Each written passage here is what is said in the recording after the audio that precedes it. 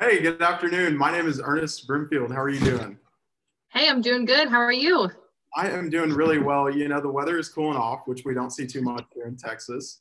I know. We're going to game seven, and the Aggies are playing a good game today. So lots to be excited about and lots to look forward to. Uh, Absolutely. yeah, so I just want to make sure I got your name correct. It's Joe, right? Yes. Joe, well, it is a pleasure to meet you, and thank you for sitting down and willing to have a 20-minute conversation with me. I got to speak with Jamie last week a little bit about the College Station Funeral Homes and really the opportunities you guys have for growth. So we'll get to talk a little bit about that today if you're interested. Yeah, absolutely. Cool. So what we'll do is I'll uncover a little bit about you, about the business, and really what your goals are. We'll show you why Precoa has been so successful with clients in the past. I'll show you an economic analysis. And finally, Joe, I'd love to finalize the partnership with you and grow your opportunities in the College Station area. All sound good to you? Yeah, Sweet. Well, tell me, how have things been? How's business going for the College Station Funeral Home? it's going good. It's going good. I mean, COVID definitely hit us in a way that we had to pivot and figure out new ways to serve families and things like that. But we've been around for a long time, and people know us, and we love serving families. So business has been good nonetheless. Good. I'm glad to hear that. So when I spoke with Jamie last week, she gave me a rough number of about 700 cases a year. So when you say business is good, is that accurate? 700 cases a year? Yeah, it fluctuates, but on average, yeah, that's about right. Perfect. And just curious, what's the mix? What in terms of pre-need versus at need? How much of that is coming from each? Yeah, honestly, I don't know a specific number, but thinking about, we honestly have never really put a ton of resources into our pre-need program. Gotcha. It's just something that, we do have the ability to, and that's about the extent of it. So, we really focus on the at-need families. We care about being able to serve them and taking care of what's right in front of us at time. Right. But if I could ballpark, I'd probably say it's, probably 80-20. 80/20. Wow.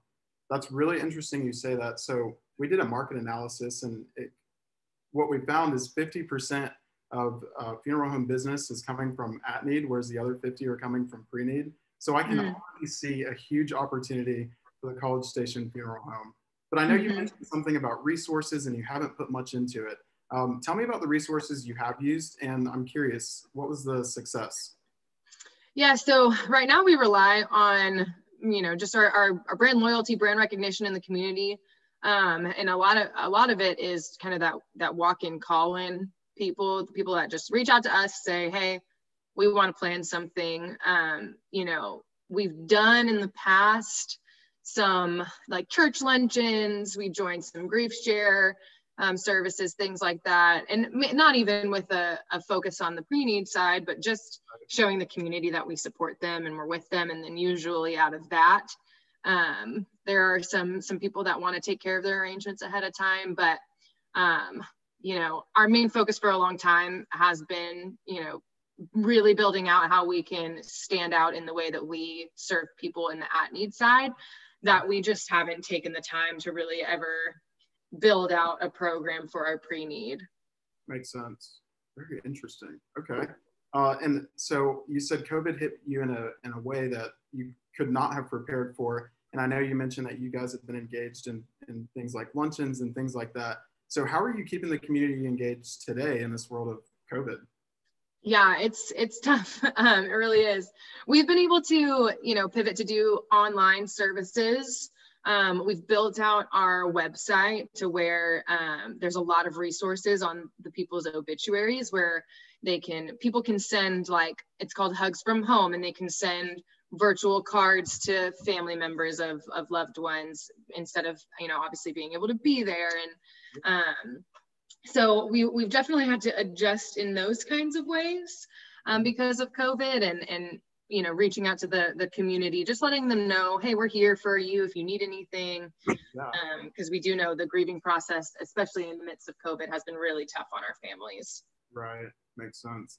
And Joe, I've heard you say this word a lot, and I can't help but resonate. And that word is community.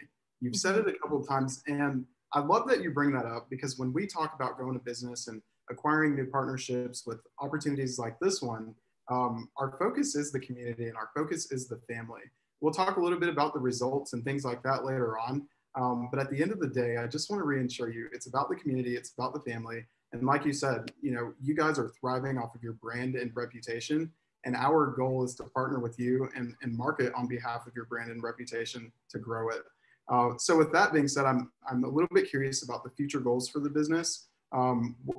What's your growth looking like? I mean, are you wanting to grow? Tell me a little bit about the future goals.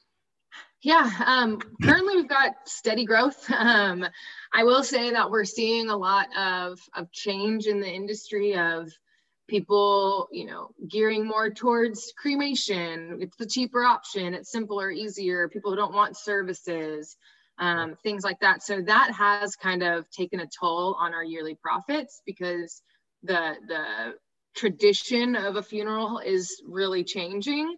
Right. So that's kind of one of our main goals right now is figuring out a way that we can maintain the revenue that we have, although the culture around funerals has been changing so rapidly. So that's been a big thing, and I would hope that we would be able to continue to remain the largest family-owned funeral home in the area, but we have to learn how to pivot with our customers as well. Sure. Well, you said your goal ultimately is to maintain revenue, right? Because things are getting cheaper, people going for cheaper alternatives. Joe, unfortunately, I can't tell you that if we partner, that we are going to maintain your business. In fact, our goal is to grow the business. So take that word maintain out and think of growth, okay? Mm-hmm. The other thing I want to hit on is just really how much you guys are doing.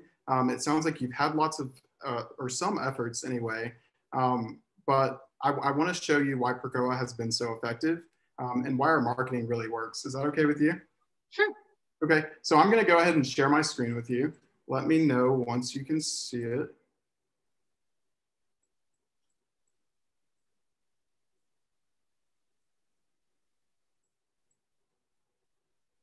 Bear with me here. All right, can you see that okay? I can. Okay, cool. So Joe, before we move forward, I just want to ask you, are you the only person we should be considering in this conversation today? Is there anyone else besides Jamie that we should bring on board?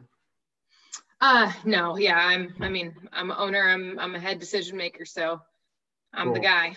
Yeah, cool. Well, so Precoa, we are a family business with experts in sales and marketing, striving to help families proactively prepare for their futures. Now, I know you're thinking you are an insurance company, and you wouldn't be wrong, but we're not just any insurance company. In fact, we have partnered with 3 of the best insurance companies in the nation to ensure flexibility and opportunity for your customers when it comes to their policy. But insurance isn't where we stop, nor is it really where we start. And if it were, we wouldn't be so successful. So you mentioned that you are the largest and most successful funeral home in the area. But I want to hit you with some knowledge. Only 39% of people in College Station know that they are going to the College Station funeral home. And only 33% of people say that they are likely to pre-fund in their future. These numbers are drastic when we know that 90% of people are aware that this is a service and 70% of people think it's a great idea. So why is there a huge gap between the opportunity and what we're truly capturing? I think the answer is simple, and it's education and opportunity. At Precoa, we have 8 fundamentals to our proactive business model that help us drive sales and increase building relationships with all of our partners. First, we've got our funeral planning center. This allows our counselors to be extremely effective in what they do best, connecting with families. Our sales reps are so effective that over the last year, we have proven a 42% conversion rate on all families that we've spoken to. We do this thing called relationship management, but we do it digitally. We've got CRM tools that allow us to insert leads' names, what they like, what they're not so interested in, and helping them find the perfect solution. We generate your leads to help you bring in more business every single day, but more importantly, grow your reputation. At the end of the day, we are not here to solely bring in more cases every single year. We are eager to help you grow your name and grow your reputation within the community so that families feel at ease when that day comes and they know exactly where to go, the College Station Funeral Home. When we say we're a marketing company, that doesn't mean we're posting on Facebook and Instagram every day. No, what that means is that we've got effective reporting and market analysis. We've captured data on funeral homes around the nation to ensure that we are keeping up with your demands and you're staying competitive in today's market. Does all that make sense? What questions do you have for me, Joe? Yeah, I mean, it sounds like a lot that you guys do, but I mean, it's great. It sounds like a lot of work to put into the pre-need side of things, and I've honestly, maybe I'm missing something, but I've never really understood the importance of having a huge pre-need program. Like, you know, we want to help families, obviously, but I mean, I don't see a need for it to be this big. Well, and I appreciate you bringing that up, Joe. You said it, right? We want to help our families.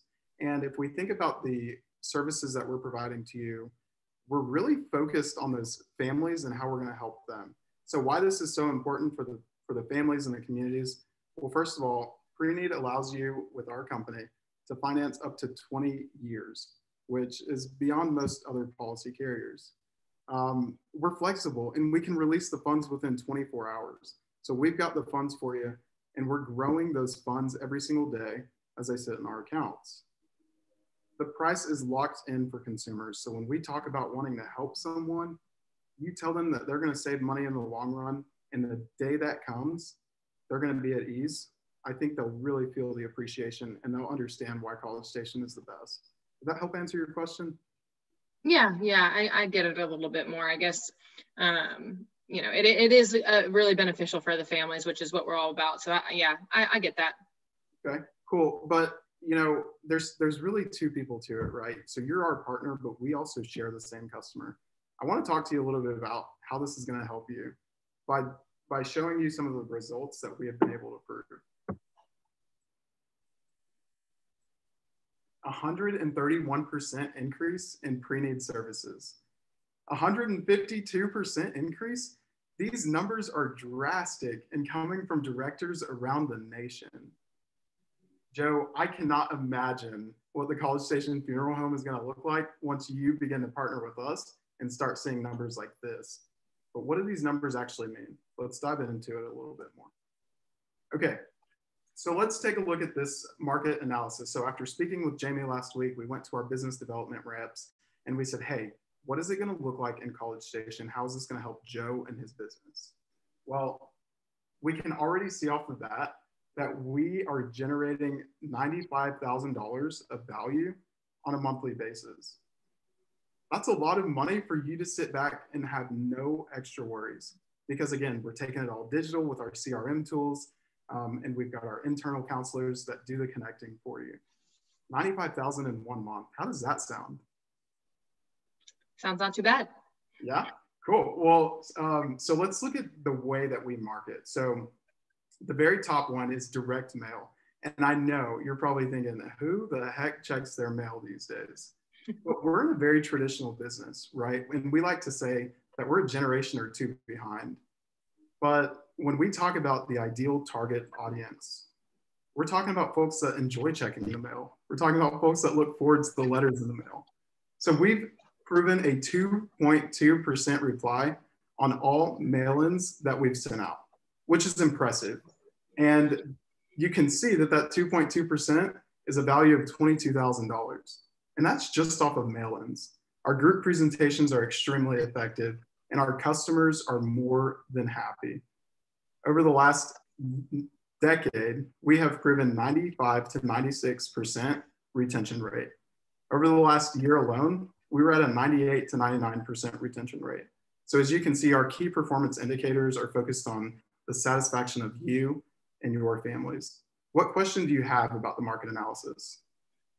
Yeah, I mean, obviously the numbers are there. I get it. I have a little bit of a hesitation with just coming off salesy or pushy, or, like we want to take advantage of the community. I mean, reputation's huge, and we've done some previous marketing campaigns and got some negative feedback from those. And I just worry that people are going to think that we're trying to, squeeze them dry.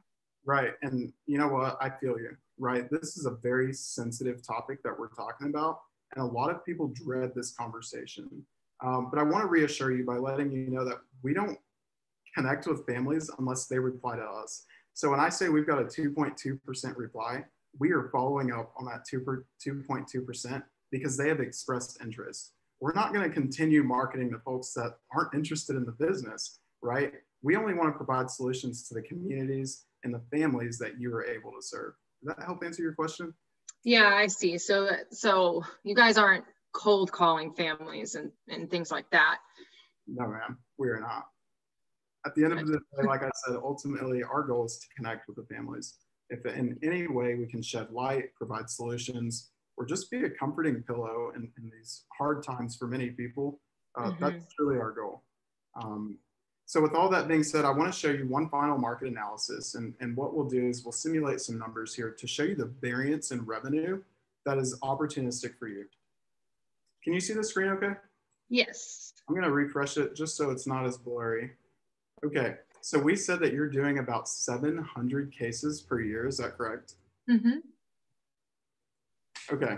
So Precoa says that we are going to guarantee a minimum of 10% growth for you. And by the way, there's no out-of-pocket costs for you ever. So this is free and work-free for you. I mean, how does that work? Yeah, that's a great question. Let's go back to this other analysis really quick and I can help you better understand. So basically what we do is we get your permission to say we are marketing on behalf of the College Station Funeral Homes. And we go out and we market and we do what we do best, marketing, connecting, and relating to individuals in the community. We take a commission off of each case that we bring on for you guys, while obviously maintaining profitability for you. Did that help answer your question? Okay, so the $48,000 per year is a cost to you guys based off of the commissions from insurance rather than a cost to me and my own out-of-pocket marketing. Yes, ma'am, that's correct. Okay. Yeah, great question. So we'll go back over here to this market analysis. So we're saying that there's a 10% increase in sales in cases. So that's giving you an additional 70 cases per year and $350,000 in revenue. Joe, this seems like a great deal to me, and I'm sure it seems like a great deal to you. I just want to reassure you, there's no extra work, there's no out-of-pocket costs, and at the end of the day, our effective sales folks are here to connect with your families, your communities, grow your brand, and protect that reputation that you built. Does all that sound good to you? Yeah, I think that, I mean, it does sound great. These numbers are awesome, obviously.